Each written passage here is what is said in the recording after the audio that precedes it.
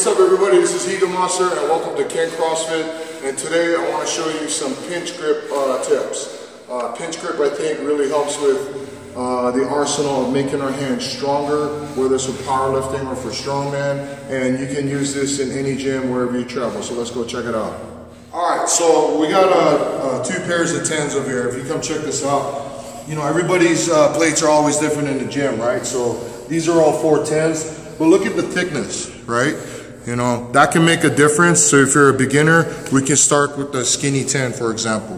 One exercise you can do is pinch grip holds, you know.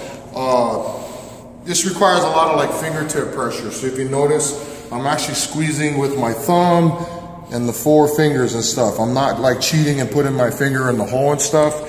But after like say a deadlift day or something like that, if you want to do this like for some static holds, this would be super challenging, okay?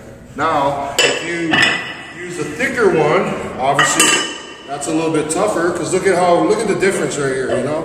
That's a big difference. It's going to make it a lot harder to hold, but we can still do some pinch grip holds and stuff. If you don't feel safe standing up, what you can do is just sit down on the bench, hold it for time, and then if your grip starts slipping, at least if it drops on the floor, it's not going to drop where your toe. You know what I'm saying? Another exercise you can do as well, we can do some one-arm rows. Kind of just step back, fingertip pressure, try and hold this. You want to prevent that from happening. You don't want these guys sliding back and forth. So you got to really clamp down, apply that fingertip pressure, and do some rowing motion like this, making sure it doesn't slip, okay?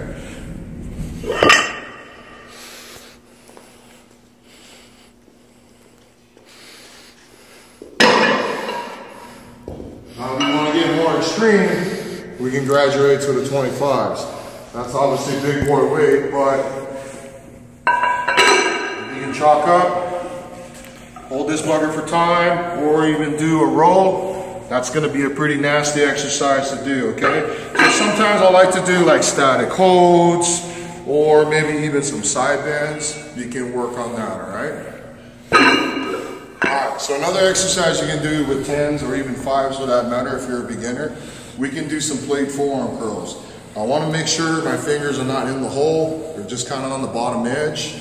Set yourself up on a bench or in this case a hyper, and we can do some wrist curls with it. Let me tell you, you do this bugger for like 10 to 15 reps, a couple sets, it's murder on your forearms, okay? So if 10s are too much, go ahead and use some 5s. All right, and then another one I like to do too, you can probably reduce the weight on this, is we'll do some hammer curls with the pinch grip. In this case, I got some 5s. I think 5s are a good start for the beginners. Hold it on your side. Trying to prevent that plate from sliding, you know? If you notice, like my thumb wants to slide. We don't want that action going on. We want to squeeze, get it nice and tight. If you feel really confident, you can even do a hammer curl and press, okay? But if you don't feel safe again standing up, go ahead and do it sitting down so that if your grip happens to fatigue and drop, it'll just safely drop on the ground, okay? Alright gang, so hopefully those tips will help you with your training. It doesn't take much. We just use a pair of 5s, a pair of 10s, or even the 25s if you're super strong. So, you know, start with really light weights, add it into your routine, do it as an accessory after you made your lifts. So I really hope that helps. From Ken CrossFit, this is the HIGAMONSTER. I'll see you guys next time. Shut up and train.